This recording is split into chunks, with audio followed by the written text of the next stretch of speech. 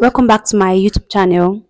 Have you ever thought about having an altar you call an altar of excellence where you exchange failure to success, where spirits meet with spirit, where you exchange fear for faith? Have you ever thought about that? If you've never thought about that, don't worry. Today, I'm going to teach you on how to build an altar of excellence to help you to excel in your academics. Yes, I did that. And I'm not here to tell you something that I did not try in school. I'm here to tell you something that I have tried and it worked for me and it is working for a lot of persons. Before we start, I would like you to please like my video. So take 2 seconds of your time and please click the like button. Thank you for liking this video. Also, don't forget to comment. Tell me how the video has helped you. The aim is to form a community of excellent students that will always do well in their studies. So when I built my academic altar, I called it Altar of Excellence. And today I'm going to teach you how to build an altar of excellence. Well, you can call yours any name you want to. An altar is a door in the spirit. What a door is to a building is what an altar is in the realm of the spirit. So altar is a place where spirit meets, where exchange happen. So in an altar, you exchange your fear for faith, your weakness for strength. An altar is an airport of the spirit. An altar is where spirit lands. It's a place of judgment. As a child of God, it's very necessary we always build an altar. And today, let's build our academic altar together. Whenever I change an environment, the first thing I do is to raise an altar. My prayer altar, of course, so many altars. One thing I like about Abraham is that he knows how to raise an altar anywhere he goes. And I learned that from him. After I listened to a particular message about raising altars, I decided to raise my academic altar. So altars are very, very important. In the negative supernatural, they have altar. In the positive, we also have altar. Though we personally, we are altars because we house the Spirit of God in us. But then here, I'm talking about building an altar and calling it a name. Now, I don't want to make this a religious fact, but I'm trying to tell you that this thing works. It worked for me and I believe that it will work for you. So now, back to our discussion. How do you build an altar? First of all, get a place. Okay, by getting a place, I mean a place that you will not be disturbed. This is what I did.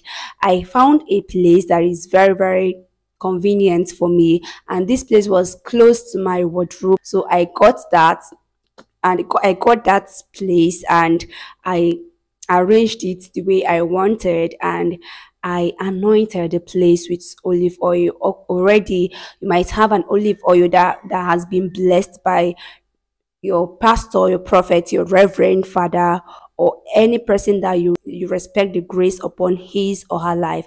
The oil must have been blessed. So you use the oil, or if you don't have any of this person, though it's very important you have this kind of persons in your life. But if you don't, you can pray over the oil and then bless it. And first thing you do is to anoint the area that you have found. So when I found the area that was convenient for me, I anointed it with an olive oil. And then after anointing it with an olive, the next thing I did was to connect my altar to the altar of the Lord, which I did through prayer. Now, one thing about an altar is the consistency. You don't tell me that you have an altar when you're not consistently praying there. Prayer is the only thing that actually connects your altar. And what makes that place efficient is your consistency. So you are praying at the altar consistently. You are praying there every day. So, and now we are being particular about academic altar. So what room I have two. I have where I pray, my priesthood, where I do priesthood at night, and then whenever I want to pray about my academics, these things are not just something that I want you to just do religiously, but it's something that you can do. I did it, it helps me a lot. So whenever I want to pray academic prayers and or I go to my altar and I stay there and I pray. So but when I built this order, what I did was that every night now I go there and I sit down there and I pray for maybe 30 minutes, 1 hour.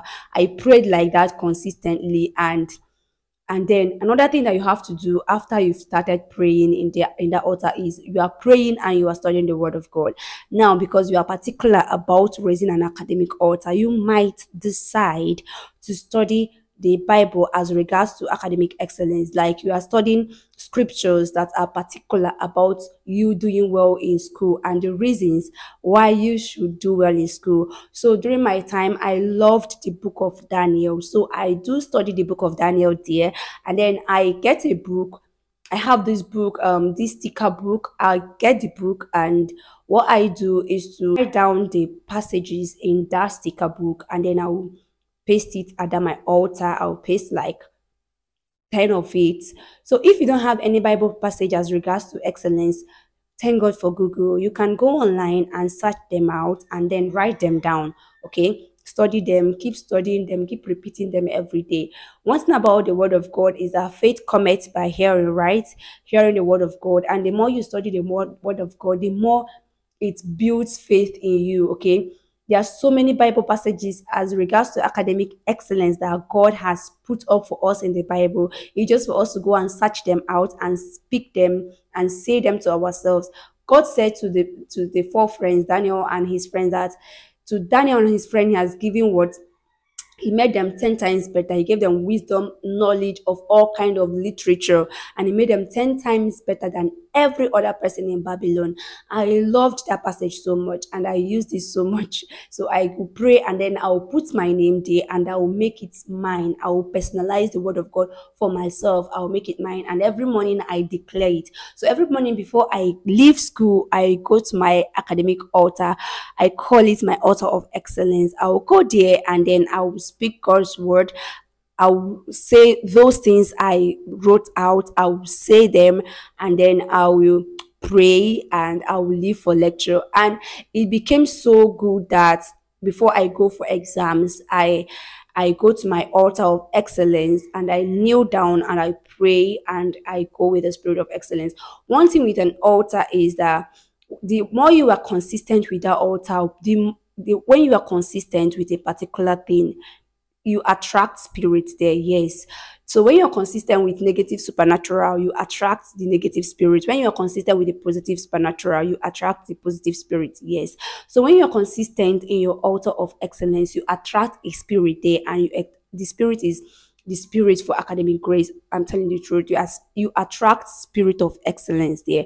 That is what I believe. So many persons might be like, are you not trying to be religious? No, you attract a spirit there, and that is the spirit of excellence. Don't forget to be consistent. Don't forget to be consistent. So when building an altar, consistency is the key. So after building an altar, try as much as you can to be consistent. They pray there consistently, study God's word there consistently. Please, after watching this video, I want you to raise an altar of excellence. Get stickers, get these colored stickers that are very, very nice, and get a space, anoint it with an olive oil. Don't procrastinate. Do it this night or do it tomorrow morning. Build an altar of excellence, and let's see how it goes. Thank you for staying to the end of this video, and I hope you subscribe. Please don't forget to like and comment so that I know your thoughts and how this video has helped you. Thank you very much.